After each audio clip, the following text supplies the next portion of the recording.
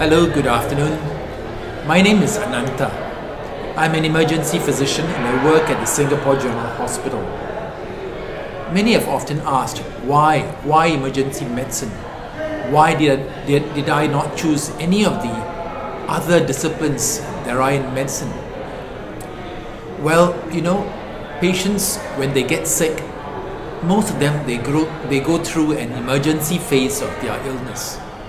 And this emergency phase is very unpredictable. Some of them have good outcomes, some of them have not so good outcomes.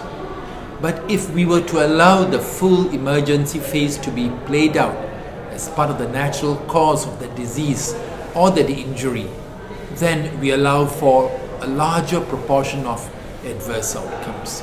And by intervening early, there are many good examples of that. By intervening early, we are able to truncate the cause of development of that particular illness or injury and allow for a much shorter recovery period and allow that person to get back to normal living, to normal work life as early as possible.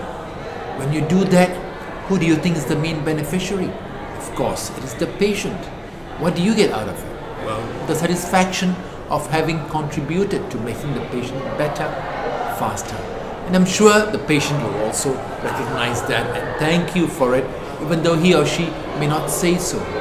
So that is why emergency medicine is so exciting. You see patients improving right in front of your very own eyes. Is there a program to prepare you for a career in emergency medicine? Yes, there is. Today, in most countries, there are structured, mentored training programs for those who want to become emergency medicine specialists. And because almost all illnesses or injuries go through that emergency phase, you can contribute, to the healthcare improvement of your country, because most patients will need your services at some time or the other.